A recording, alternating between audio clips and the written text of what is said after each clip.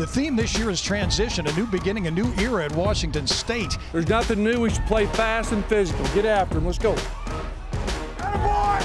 That's it. Compete. So Mike Leach in his 7th year. We've got a lot of bodies out there running around playing hard. Guys are starting to emerge. That's how it should look.